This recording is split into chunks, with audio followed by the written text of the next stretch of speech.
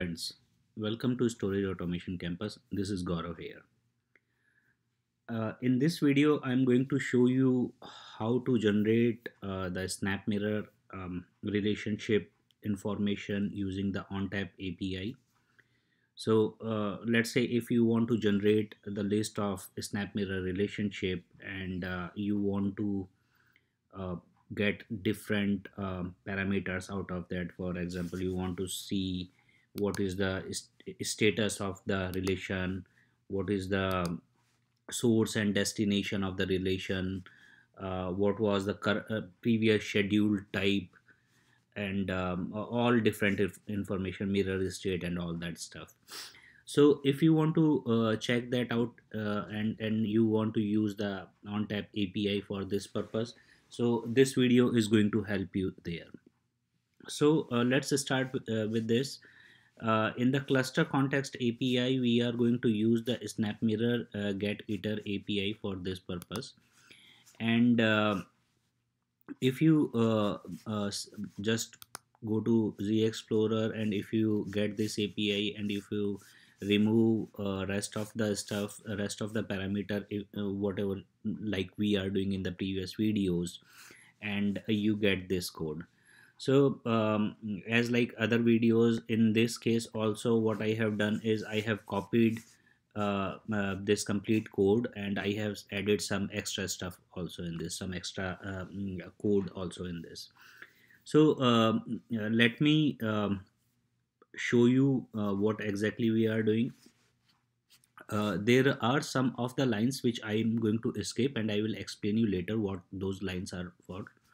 But just to start, you can see this portion is something where it is important importing different libraries.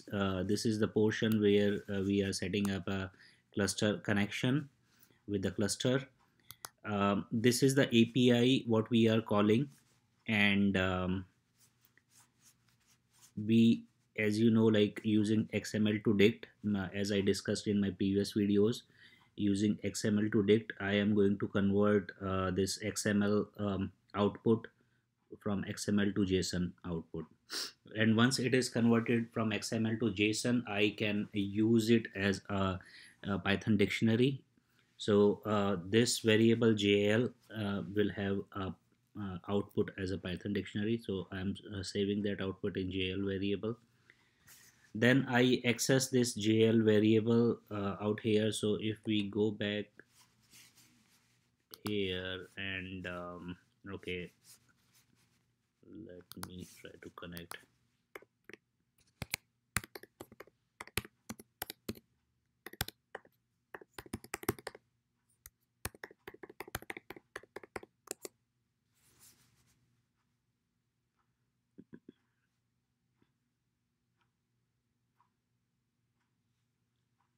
Seems like it is going to take time. I don't want to waste your time in this until it is getting connected.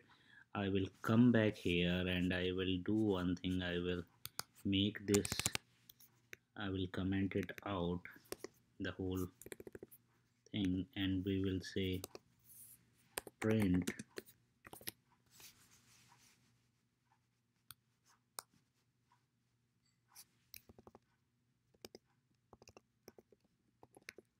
we are going to print the XML output.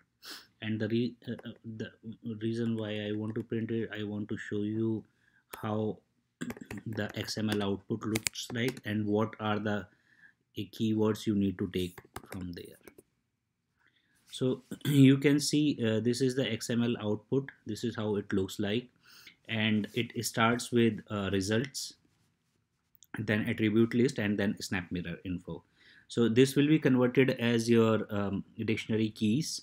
So I am taking, you can see here that I am taking results, attribute list, and Snapmirror info are the which are my dictionary keys. So let me put it back. So using these keys, I am going to get remaining parameter information.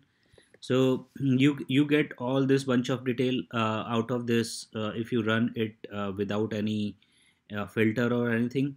So out of this bunch of list, I am looking whatever I need. You can choose whatever you need based on your requirement, but I am going to show you the source vServer, source volume, destination vServer, destination volume, and last transfer type, and SnapMirror state. So this information should be printed. Let me save this and let me try to run this code one more time for you. So you can see now I can print the SnapMirror information. This is my this is my vServer. This is the source volume. This is destination vServer, destination volume, and the SnapMirror type is initialized. Last schedule was initialized, and current status is broken off. So mirror state is broken off. So this is how you can print it, and uh, it is easy to print it this way. You can generate it. There are options that you can use the Python print command, and you can have a pipe or comma in between and save the output in a CSV file, and you can generate a complete CSV file out of that. So it is up to you how you want to take it. You want to mail it, then you probably may need to have a Python mail module in this script, using which you can create the CSV file, and then you can mail that CSV file wherever you want. But in this course, or in this tutorial, on in this video, I'm not going to discuss about that. So rather I am going to show you something very good, one of the good library which I generally like in Python, and especially if I just need to print it in the Linux environment, and that is called Python that is called pretty table. So if you go to internet and if you search for pretty table, you will see this link, which is I think first link. Yeah, so just go to internet and search for Python pretty table, and you will see this link over here. Just go through this documentation, and if you will read about this, you will know how to install pretty table, how to use, how to build the header of the table, how to align the table data in the table, how to add rows in the table. So basically your table looks something like this.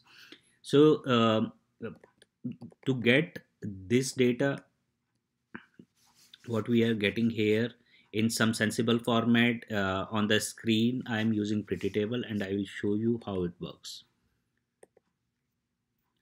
So I will comment it out. I have commented out the print statement, and I am going to use this pretty table over here. So what I have done is I have imported the pretty table, and I have created the header for the pretty table, and this header, in this header I have specified all this information what in the header should be, which basically tells that what the column is going to be. Then I am adding a row, different rows in the pretty table. So basically our table can be generated, and I am saying that alignment of the data which is coming in the rows should be on the left side, and then I am printing that table. So let's see how it works. So you can see after using the pretty table, I can get this kind of table over here. I can separately see the header, and header gives me pretty much good information, like what the column means is this is source vServer, destination vServer, mirror state, and all that stuff. And I have added different rows in here, and I have three different relationship, and this is the status of those relationship. So basically this row number 33 over here, this one basically is adding these rows. Alignment is telling that it need to be on the left hand side. Alignment of the data should be on the left hand side. On the row number 7 over here is basically we are using to build this header. So this is how you can use pretty table. So as I always say, there are different ways to generate or there are different ways to program anything. It's up to you how you want to program it. You can program it using pretty table. You can program it in a way where you want to send this report as a CSV file in a mail. You can program it to generate this file and store it somewhere, and then present in web interface using the Python Flask. There are multiple ways to do perform the same thing. It all depends how you want to use it. So that's all for this video. So keep watching, keep learning, and also don't forget to subscribe this channel. Thank you, everyone.